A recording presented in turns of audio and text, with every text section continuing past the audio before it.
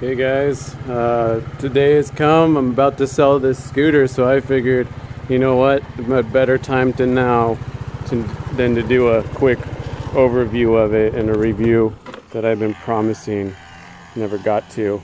Like I said, I'm selling it today.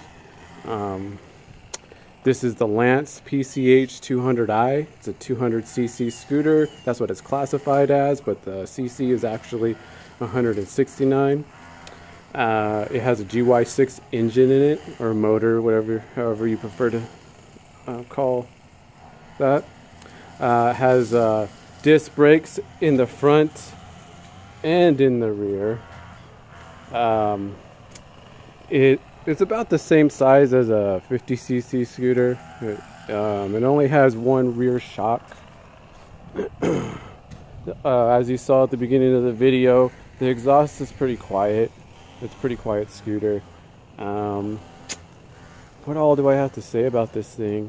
I've owned it for over a year. I put almost 2,400 miles on it. Drove it all over the place, in the country, in town, the suburbs, everywhere in between. I love the thing while I had it. Like the cons that I didn't like about the scooter, the suspension, since it only had that rear shock, it was real bouncy. It bounced me around everywhere, really hard on the body. But what I've noticed, most bikes are like that, so it really has to do with the road you're on, not really the bike you're on. I'm sure there's bikes out there that have really nice and smooth suspension, but not in this price range. So this thing, I think I paid around $3,000 out the door, or I think I paid close to $3,200 or $3,200 or $3,300 with a helmet. So it wasn't too expensive. I bought it brand new out of a dealership in Deep Ellum, that's in Dallas, Texas. The place is called Blitz Mopeds. Really cool little shop. The owner's really cool too. His name's Neil. That's probably my biggest con about the scooter, was the suspension. Also, at higher speeds, it felt really unstable. I'm talking about like past 60 miles per hour. But I figured, you know, this is a scooter that's built off of a 50cc chassis, so going that fast is gonna feel a little gnarly. I did a couple upgrades to the scooter. I added that rear rack you see on the back, and I did show a video on that in the past, and I would attach a milk crate to it. It's a perfect thing to go and pick extra stuff up. I also like the open floorboard. I did go get gas for my lawnmower a few times, and I used a 5-gallon gas tank, and putting that in between my legs made it very convenient. And I would say that's the first time I ever felt really safe on the scooter, is when I had that 5 gallons of gas, because nobody wanted to be around me. The center stand works great. It also has a kickstand. It doesn't have any safety features, as far as like if you have the kickstand down, you could still start it. In fact, I did drive the scooter a few times and noticed, like within a block or two, that I left the kickstand down. The pros about this scooter is the size.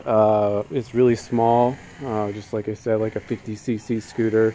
You can park it practically anywhere.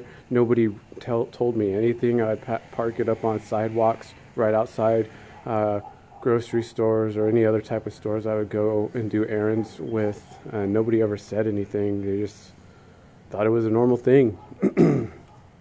So yeah, this scooter is perfect for a downtown environment where you have limited parking space. Like I said, you could park this anywhere.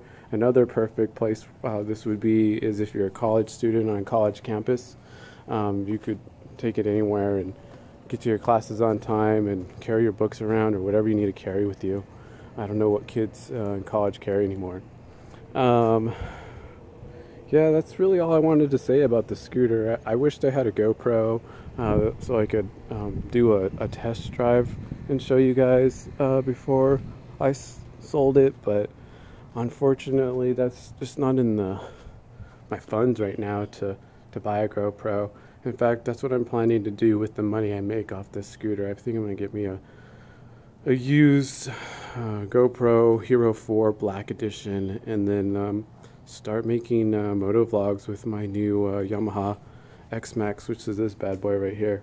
So yeah, again, that's all I really wanted to say about the scooter. It's a great little scooter, and I don't know, keep watching my videos. Like I said, I'll have future videos about my Yamaha X-Max as I do mods to it, and hopefully eventually I'll start doing motor vlog videos with a GoPro attached to my helmet, and that way you can have more of the experience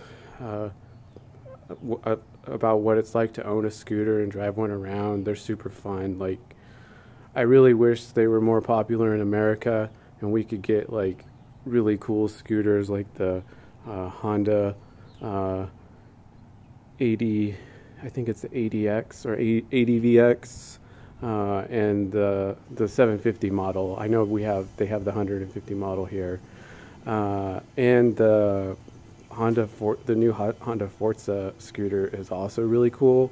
I would also like to test drive the new Yamaha T-Max, but that's not out in America either. So again, stay tuned for more videos. Like, subscribe, comment below, and I hope you guys continue watching my channel.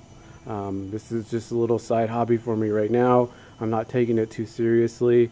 In fact, I like this type of video format where I don't have to edit anything. I'm just gonna slap this right on YouTube and not worry about it.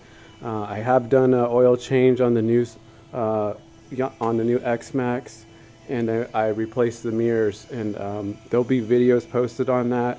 I just have to edit them, and yeah, I don't like doing that, and it's really a pain to do on the phone since I filmed it with the phone. So I need to convert them over to the computer, and I really don't know what editing software I'm going to use. So if anybody wants to post a comment below, like what they recommend, that'd be great. Again, thanks for watching. Like, comment, and subscribe. Peace out.